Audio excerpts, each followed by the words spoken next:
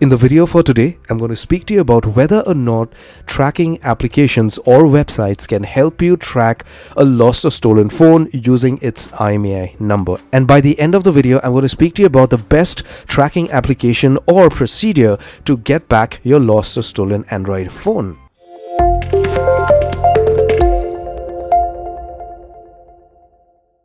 The first sensible thing that we do when we lose our phones is to track it by ourselves. So what we do is we get online to Google and do a search for maybe track a lost phone using IMEI number for free or anything on these lines. So Google, being a fantastic search engine, gives us the best suggestions available. And then you scroll down and one by one get onto these websites, put in the IMEI number and try to trace it to a specific location. All right. If this doesn't work, it doesn't give you a location properly, you get to the next one. If this doesn't work, you get to the next one. If this doesn't work, you get to the next one, so on and so forth. Okay.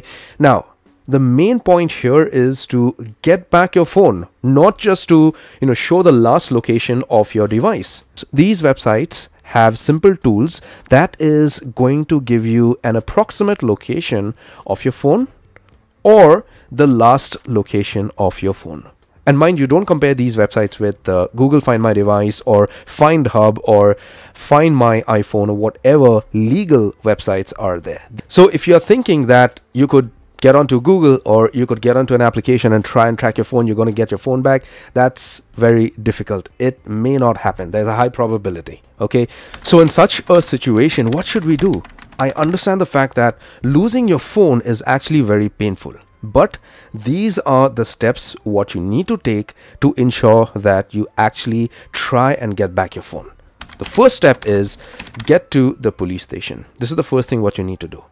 Get to the police station, file in an FIR and keep a copy of that FIR. When you file in a missing complaint, you are alerting the authorities that your phone has been misplaced, and if there is any kind of a misuse going further on your phone, specifically on that IMEI number, you are not going to be held for it. Because I have come across a lot of people who have been held responsible for things that they haven't done after they had lost their phones. The second thing is to try and track it yourself. So if you are having an Android device that is registered on Google Find Hub or Find My Device, you go ahead and just do a search for Find My Device on Google, and then you get to Google Find My Device or Find Hub. It's the same thing. Sign in with the same email address that was on the lost or stolen phone. Then you go ahead and select the device that was lost or stolen, and within few seconds or a couple of minutes, Google Find Hub is going to direct you to the location of the phone. Now, this could be the current location of your phone. It could be there. If the location is saying that it's in a restaurant or a gym or anything on those lines, you could just get to the location and get back your phone. But if your phone is not there, it means that this was the last location of your phone.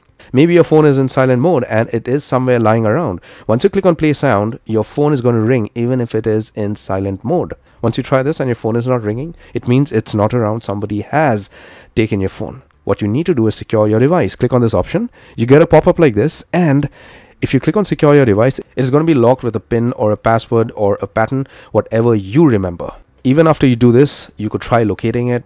You could wait for 5 to 10 minutes or an hour or two and again try locating it on Find Hub itself the way I showed you. Still, if the location is not changing, it means that this was the last location. You go ahead and click on the third option. You click on factory reset device. Once your device comes online, all your data that was on the phone synced with your Google account is going to get erased. At least if you do not get your phone back, your data shouldn't be misused. That is the most important thing. These days, cyber crime is on another level. So you need to ensure that your data is not misused. You could use this option. This is going to help you. In the next step, what you can also do is, if you're located in India, you could report this to a specific department known as CEIR. You could just get onto Google and do a search for CEIR and get to their website. Click on CEIR services. Click on block stolen or lost mobile phone. Fill up this form, upload a copy of the FIR and an invoice. Checkbox this, submit the form, get a request ID or a reference ID and keep it. And you could keep a track of the investigation on the website itself. Even after you file in an FIR, you should do this. And if you're in a different location, try and do a Google search for a department that is dedicated to tracking lost or stolen phones, a government recognized department, not a private company or anything on those lines, because most private companies that are available online are mostly going to give you generic information, or if they're asking you for a fee, it's going to be a scam. You're not going to be helped. There could be a genuine company. I'm not saying all companies are going to be fake. A company may just take a fee and try and help you to track your phone. That's okay. But if they are keeping on asking you for money, if they're asking you for huge amounts, it means that is a red flag, right? So we need to avoid all those things. And I hope you got some knowledge and value from my video for today. If you did, give my video a thumbs up, subscribe, and hit the bell notification icon. Take care, my friend.